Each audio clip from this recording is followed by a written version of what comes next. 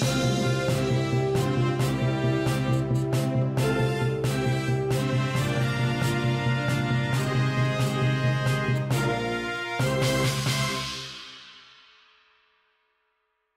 guys, welcome back to the show. Today we're back with the news and it's February 2nd, 2022. Yes, I missed last week. I was in Barcelona doing some stuff for work and I even took the camera and I was going to shoot from a super cool angle, but I couldn't after they closed the shop. They wouldn't let me stay to record the news. Also yesterday couldn't do it, so today we have news on Wednesday.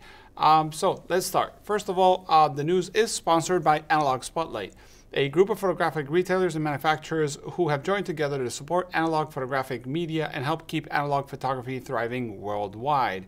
The brands are Cameradactyl, Kosmo Foto, Chroma cameras, Reveni Labs, RealitySoSubtle, Intrepid cameras, Pixl-ltr, Brooklyn film camera, ONDU cameras, standard cameras, 20th century cameras, Pictoriographica, Analogue Wonderland, Cinestill, large format camera store, Carmencita film lab, RH designs, Imago, and Alvandi cameras. So thank you for the sponsors for keeping the news open to everybody and being so nice with me when I skip the news. So, due to work. Basically, first of all, we'll start with the news. One Instant has finally done their math. They have checked that their numbers don't add up and their film is losing them money. So they've changed the price as of already. Now a pack of 3 One Instant shots is 49 euros without shipping. So that comes down to quite a bit of money per shot, considering that it's a single shot every time. And my biggest concern, and I think we all should be with our biggest concerns, is the fact that they're using pods from 20x24, non-made in-house, and also they're using paper or the receiver that is from old stock from 20x24 film or Polaroid film. Basically, doesn't seem that they're looking at the future of the product, and they haven't even done the numbers for the film. Leaves me with a little bit of questions if they've done the numbers about maybe making actual new product 100%. Very, very scared of the future of peel apart film. But if you're one of those that enjoys it and doesn't mind whatever the price, let's keep supporting them, because it is important to support some initiatives that, you know, could bring us packed film, as obviously Fuji is not going to turn the machines back on. Then we have a documentary called Revival. The documentary is Revival, the film to bring back film. This is a Kickstarter all about the industry and the photographers and the people loving film and the art of film. It's based on a director based in Australia. They're asking for $254,000 US, which might be the right amount for making a good documentary, but it seems very high for coming out of nowhere. Nobody knew this was coming and so on. Hopefully they'll reach their goal, but they've already been up for like around a week by now. And they had only had like $16,000, $17,000 as of yesterday when I did the script. So honestly, I hope they do. I would love to see more things about film photography and making content myself and seeing how things go towards the future of film. I think we need more eyes aware of this that are not in the photography scene. So a documentary would be great. And if you can't support it, just share it. Share it like I did in the news. Tell your friends, your family, hey, you want to support a documentary on something I love? This is a way to do it. Maybe for Christmas, maybe for your birthday. You can help them out. Talking about other ventures that don't always work, we have Goerlitz with a Trioplan 35 f2.8 lens. As you know, Goerlitz basically came back, then had a very bad accident with their CEO, kind of closed shop, never gave lenses to a lot of their backers. Then with the bankruptcy, they also admitted that some of the lenses were just rebranded Chinese lenses, or so I remember. Might be wrong on that. And now they are again making lenses, but this time in actual Germany. If I'm not wrong, in Hamburg, they show you how they make the lenses. You can make an appointment, go there, check it. Well, now they have a 35mm f2.8 bubble bokeh, which has 11 different mounts. So be it you are mirrorless shooter, Leica shooter, Leica L shooter, whatever you want to shoot, basically almost iPhone 2, because 11 mounts sounds like more mounts that we have cameras. One thing to note is for us film shooters, it comes in Canon EF mount, so you can actually mount it on film cameras, and Nikon F mount. And you could also probably mount, oh, they do make M mount, but it is not rangefinder coupled, so you need live view to check that. So just in case somebody was wanting to use it on a Leica M. Talking about new products, we have Cameradactyl launching Rex camera. The Rex camera has been hinted in the YouTube channel in an instant. He made a really good review and video. I recommend you watch it because if you're interested. But it's basically a camera built around the normal Graph-Lok back. The normal Graph-Lok back is a Graph-Lok 4x5 back for Instax wide film made by Lomography. So it's a back, basically ejects the film, charges with USB or something like it, and lets you shoot Instax wide with 4x5 cameras. The problem is 4x5 camera shoots this big film, but you're shooting a teeny weeny thing. So Cameradactyl has made the Rex camera to use the normal Graph-Lok and shoot with Mamiya press lenses, the Polaroid Goose or the press lenses. And he even made a little adapter if you want to shoot with like 6x9 and so on with a ground glass to compose. These are made in lots, so he makes, or batches, he makes batches and then they sell, so he doesn't do so much on demand, but he is almost sold out of the first batch, which is good news. And like I said, Cameradactyl is a sponsor, super cool dude, Ethan's awesome, so go check it out. Plus it has a plethora of colors and Cosmo. He made one that was gold, which is super interesting and fun. Ethan's fun for sure. Then we have the new Flic film factory. I've mentioned Flic film a few times. They're based in Canada, making chemistry for film photographers, black and white, color. They make a eco-friendly paper developer that they claim is the only one, even though Adox makes it too, or similar with ascorbic acid. But that's cool that it's in the US because you can get it there. And they're currently selling in Canada, major retailers, working towards the US and also Europe. But the cool thing is they've built basically a factory for making the components and the chemistry in-house. So basically they are having 5 lines, if I'm not wrong, and building a 6th line with no chemical basically contaminations between them, all in-house, which is very interesting. Do remember that basically, I think except for Adox, who made a basic chemical plant in Germany, this is the only other one I know of made recently. So that's good news for us film shooters. They make, like I said, lots of black and white products and so on. Go check their website. But if you are based in Canada, you've already heard of them.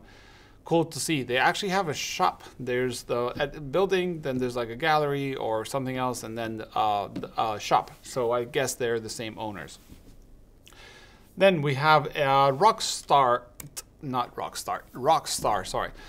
40mm f/5.6 for Leica M. Seems to be rangefinder coupled. Rockstar made a lens back a while ago that was pretty inexpensive. This 40mm f/5.6 for Leica M has aperture, so you can select your aperture. Has focusing, seems to be coupled, and is coming at around $190 US on eBay and so on.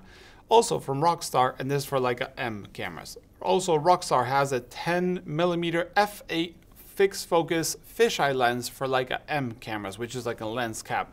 Also on Alibaba, eBay, and so on. So if you're into different experimental lenses and don't want to get a Leica lens for your Leica camera or whatever, you can go ahead and check them out. Then we have a device sent to me via email, which I very much appreciate, called the Henry rotation machine. This is for the Paterson tank. You know, it has a little spindle that you move. Never used it, actually always lose it. This uses that to agitate. It's basically a rechargeable motor that spins your film one way. I don't know if it does one way and then the other, but a claim that it's good for black and white developing or color developing with like a Soviet style thing, like the Cinestill, you know, chemical temperature heater. So you can basically do like a water bath, put your Paterson tank in there, keep the temperature at 38 degrees Celsius, put the little Henry thing on your Paterson tank, and have like a mini Jobo that will turn. Like I said, I don't know exactly if it turns one way than the other, if it's always stopping in the same spot and so on, but you can go and check it out. It's on eBay currently. They're being made in Europe and they're like around €100. So if that's something that, you know, makes you excited, you can go ahead and check it out. I might be getting some in and giving one away because they offered, and I think that'd be cool to test it out, see how it looks and how it works, and maybe give one to a viewer that wants to use it. Probably will give both of them because I usually don't do a lot of hand development with color and black and white. Then we have Logmar Gento Super 8 camera in development. This is news to me, but the whole company is news to me. I guess the people that are super into Super 8 and cinematography know about it. Logmar made a few film cameras, or at least a film camera back in the day, or a few years ago. They're working on a new Super 8 camera. Their website is down. Don't ask me why. It seems to be down for overflow of people, or they haven't paid the domain, but the specs are pretty cool. Seems to be wanting to give like very good sync of frames on Super 8 and the quality almost of 16 mil with Super 8 cartridges, which are cheaper and more accessible most of the times. So that's pretty cool. It's called Logmar. I'll leave the link below, but like I said, the link doesn't seem to work. Seemed to work a couple of days ago, not anymore. Then we have the Ligero LR, L-I-G-E-R-O-L-G, and the Ganso, I think he's Spanish, coming, and the Ojo Finder. These are three products that are 3D printed products. One shoots with the Lomo graph log and also Mamiya press lenses, Mamiya Super and so on. But also he made a version for the Goose, the Polaroid 600 SE lenses that uses the Lomo graph log. So it's the same concept as the Cameradactyl, but you hold the back and you basically can shoot instax wide with these cameras and Mamiya lenses. And he also made the Finder. The Finder is pretty cool because it's way smaller than the 75 Finder that you have for the Goose or the Mamiya Press. And it seems to be limited. I don't know if he's reusing the glass or so on, but they're pretty cool. I'll leave the link below to the Ligero LG and the Ganso LG for anybody that wants to get one. Then we have Vladimir 4x5 focus target. Vladimir makes focus targeting for DSLR or digital camera scanning. Basically what you do, he makes these negatives or positives, can't really tell you, I guess they're positives, that have super defined little micro lines for those people that want to have the best contrast and the best sharpness and the best everything when they're scanning. It's actually quite important for a lot of people. He makes them in 35, he makes them in 120. My co-workers here, Valoy, have some in their store. I know Pixl-ltr has them in their store with Hamish Gill. Very cool thing. But he's working on 4x5s.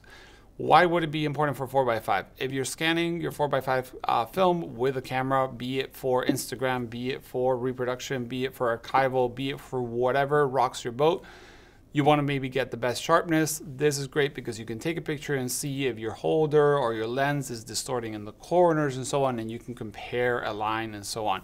So this is pretty cool. It is not yet available, but he is gathering interest, so I would suggest you go ahead and the link below and let him know that you're very interested. I myself am interested because I do shoot more large format than 35 and 120, and I do enjoy the fastness of digital scanning with a camera. Then we have Reveni updates, and yes, updates with an S. Reveni has come basically almost to the end of their spot meter Kickstarter. Matt has been informing of every single step he's done. He's been really good, also informing me. Thank you, Matt. Really appreciate it. He's made a backpack for AA for the Reveni spot meter. It seems to be that the Reveni spot meter is battery hungry in the cold. So the AA's are widely available batteries. They last longer. I guess they keep the heat longer than the smaller battery. And he's made this gizmo. It's still not available, but he's working on it. And also, he's had a problem with some of the updates killing the spot meter. And you should go check it out if you have a spot meter and you need to update it. Seems to be that when he's charging, when you're doing the upgrade of the spot meter, and I might say this wrong, so please read the blog for the real information. When you're updating the spot meter, if it loses any bit of power, basically there's a moment that's critical and it forgets the program. It can't boot again, so he has to reboot them with his programming and so on. So Matt's heard of 4 or 5 devices that have this problem. So make sure you read how to do it properly, and he's already written a script or programming to fix this bug on his spot meter. So yeah, that's the news for this week. Next week I will be in Chicago, USA, going to Miami, then going to Chicago. If you know of anything that's interesting to see apart from Central Camera in Chicago, photography-wise, Analogue, please let me know. I'm very curious to see, be it a repair store, parts and so on. I am going for work, so that's my base there. But let me know, and that'd be great to be there. I'm very excited. So yeah, thanks for watching. Thanks to all the sponsors. Remember, you can send any information to the email below. I'll try to be here next week, but considering the travel and everything, I might not be able to, but I'll see you guys, if not, in 2 weeks. See you in the next one.